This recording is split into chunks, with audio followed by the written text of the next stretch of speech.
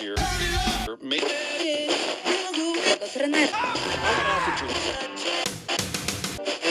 Pittsburgh. Turn on the radio. Bring it on.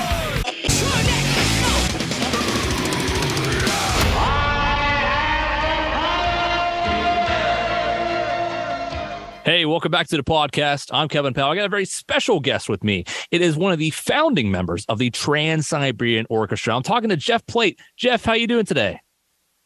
I'm doing great, Kevin. How are you? I'm great. So you're up in New York, you're having fun, and you're getting ready for this big tour that's coming up. Well, I think it's, 100 shows in 60 days or something like that? Yes, and to clarify that, we have two different touring groups. We have an East Coast and a West Coast group. Oh, my goodness. We've been touring this way since the year 2000. We started touring in 1999, and it was just a trial run, I should say, of 7 shows. And the following year, we were offered 70 shows. So we were still at the time trying to do this tour between Thanksgiving and Christmas Eve. And Paul O'Neill, our manager, our producer, creator, him and his team decided let's split the original cast in 2, and we'll fill out the rest of the band accordingly. And this is how we've been rolling ever since 2000. And this is the way we can cover the country in this short amount of time, do all of these shows and play to all of these people, in literally over just a little over 7 weeks. But nonetheless, it is a grueling tour. We basically do 8 shows in 5 days every week. And like I said, this is the way we've been doing this for a long time. So we are all prepared for it. That's good. And fans love it, too. I mean, you guys sell out all the time. Tickets are going right now. And I'm talking about the Trans-Siberian Orchestra, the Ghosts of Christmas Eve, Best of TSO, and more. A lot of shows, a lot of dates. What kind of prep work goes into this? Take me behind the scenes. What's going into this? Well, at this point in the game, I mean, myself personally have been here from the very first note. So, yeah. There's a number of us that have been here for a long time. So we've all played most of this music in these shows at some point over the last 23 years. Bringing the music up to speed actually comes around fairly quickly. Okay. Everybody shows up prepared. We are always given a list of songs to be ready to try in rehearsals. The main part of the rehearsals is the production, and getting on the stage, coordinating with the light show, coordinating with lasers and pyro and all that stuff. That is where the real, work comes in, so to speak. But nonetheless, everybody does their homework. We show up, we have a limited amount of time to do these rehearsals. We get in there, we get the job done, and we get on the main stage and make the show happen. So that's, a huge credit to our production team and management team too, for being able to coordinate all of this and get it going, get it synced up and getting it on the road. Now, I haven't been fortunate enough to make it out to a TSO show myself. I've seen it online. I've seen the live shows online. I've seen, things online. But, talk to me, what can people expect going into this show in comparison to previous shows? Someone that's never been to a TSO show before, what can they expect walking in? I'm asked this all the time. And for people that have never seen us, for people that have seen us before, you know what to expect. And if you have seen us before, you see a different show every year. So it's never the same thing. For those that have never seen us before, when you lay out all these elements of the show on paper, and it's like it almost doesn't make sense. It's holiday music. There's a story. There's a narrator. There's lasers. There's fire. There's, this. It's people flying in the air. There's so much going on in the show. And my answer is just come see it, because there honestly is something in this show for everybody. If you've never heard a note of our music before, you will recognize a number of the classic holiday themes that Paul O'Neill wove in and out of his original pieces of music and his stories.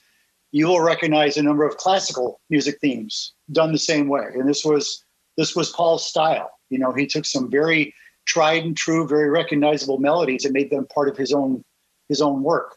So there's going to be something recognizable in the show. And I'll tell you, at this point in the game, I'm sure most everybody has heard TSO somehow or another, whether on radio or on commercial, on television. During the holidays, we are all over the place. So the show is not just music and a story, but the band is phenomenal. We have like a dozen amazing singers on each tour. And I was talking about the production. The production is second to none. It really is probably one of the most unique shows you will ever see. But all in all, there is really something here for everybody. Whatever style of music you enjoy, there's something in the show for you. And this was exactly how Paul O'Neill designed it. A lot of people that come to these shows, you have a younger crowd that's into like the rock and metal. And yeah, you have a little bit of the older crowd as well. That's into like, the big showpieces, the orchestral stuff and all that. And it's a nice blend. You could see families come out to this stuff. And it's a nice time for everyone all around, right? Absolutely. And this is really why TSO has become so popular. It is a family show. It's an everybody show. And I think I remember the first show that we did in 99 at the Tower Theater in Philadelphia. We come from the band Sabotage. And, here we are, some progressive metalers, rockers, walking on stage to do a holiday show wearing tuxedos and just wondering, how is this going to work? And to look in the audience, and you saw families, you saw people with metal shirts on, you saw black black t-shirts, long hair. There was a couple sitting in the front row that were dressed to the nines, and I swear they were there to see an orchestra.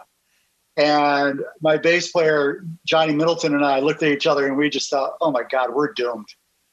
But they loved the show. And nobody left, and it's been that way ever since. So here again, a testament to Paul O'Neill and his vision for this thing was to create something for everybody. And not just musically, but the story. The story is something that really, it's the glue that holds the whole thing together. And I think it's really what brought people in once they realized, this is a family show. There's something here for all of us, our kids, our grandparents, everybody in between. So once word of mouth got out, this thing just continued to grow. And here we are all these years later, and it's still growing. So you were one of the original founding members. You're the drummer. What kind of conversation was it back in the day to go, you know what? Let's do this. Let's do an orchestra with metal and rock, and we'll see kind of what happens. How did that conversation start? Do you remember that? Well, so my involvement, I began working with Paul O'Neill in the band Sabotage in 1994.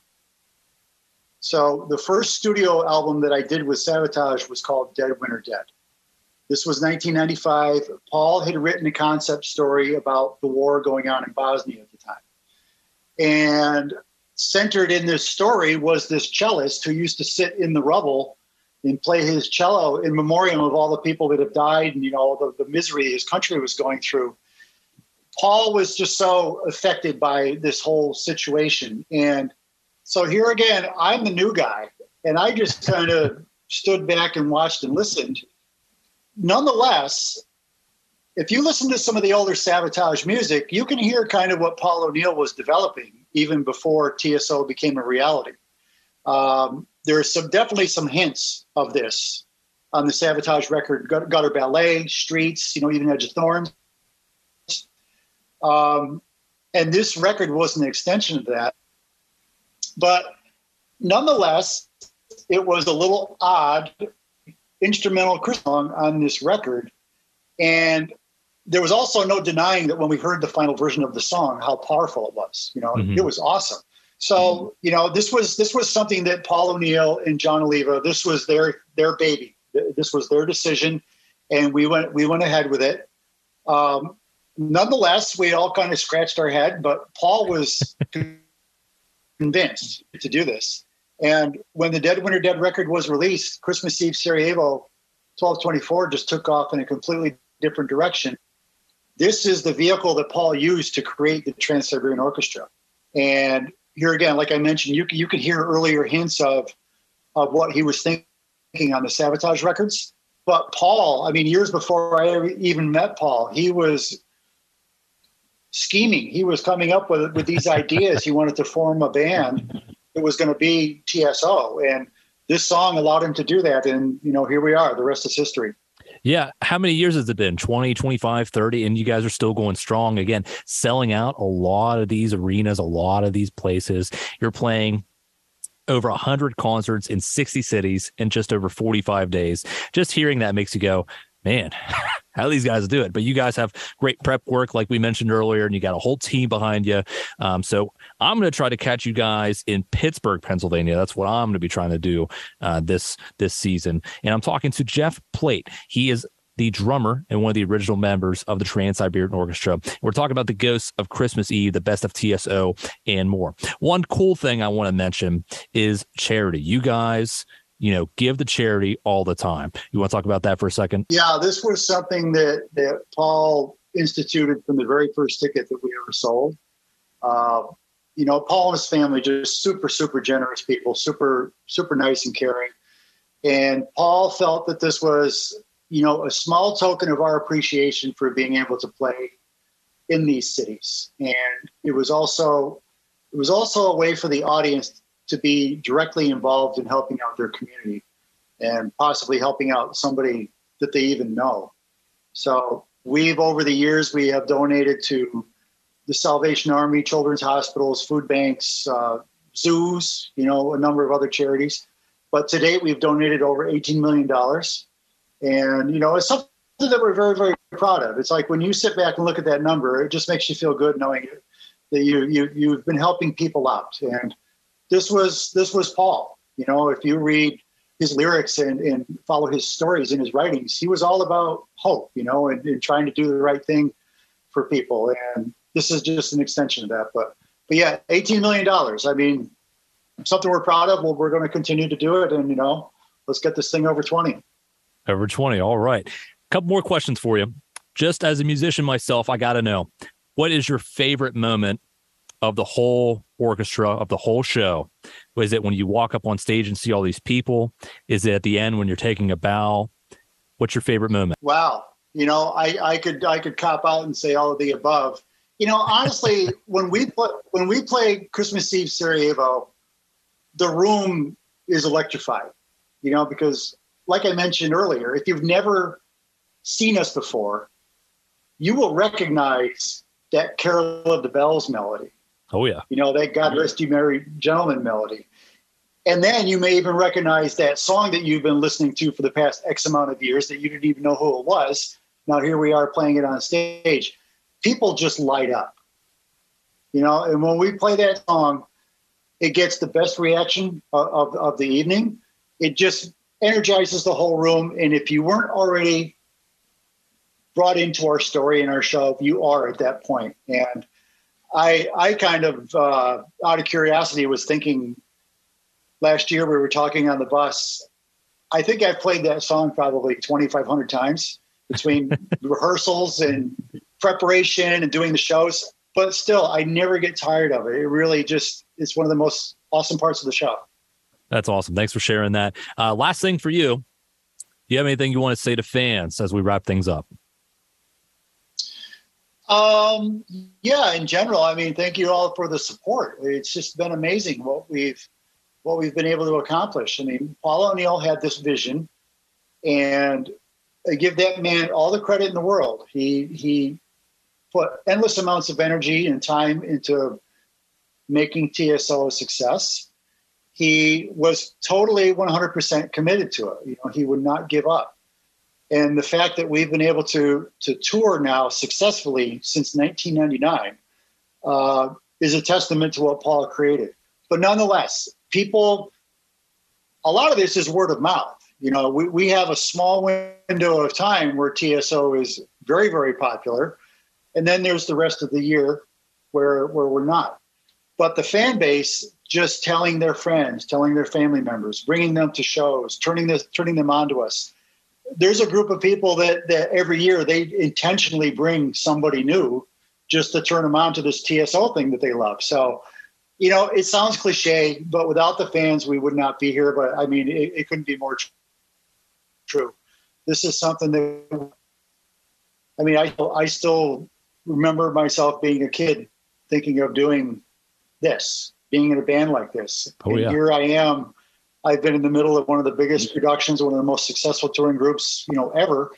and all of the above. But the fans, thank you for coming out and supporting us, and please stay safe. We're not out of the woods yet with this COVID thing. So everybody just, be sharp out there and stay healthy, and we'll see you soon. Absolutely. Jeff, thank you so much for taking a minute talking to me today. So that was Jeff Plate, one of the original founding members and drummer of the Trans-Siberian Orchestra. We're talking about the Ghosts of Christmas Eve, the Best of TSO, and more. Tickets are on sale right now, and they are going to start next month in November. I'm checking them out at PPG Paints Arena in Pittsburgh. If you're going, let me know. And if I see Jeff, I'm definitely going to wave to him and say hi. Anyways, you can get tickets over at trans-siberian.com. Get your tickets. Bring the family. Bring some fun. It's a fun time. So thanks again for checking out the podcast. We'll see you guys next time.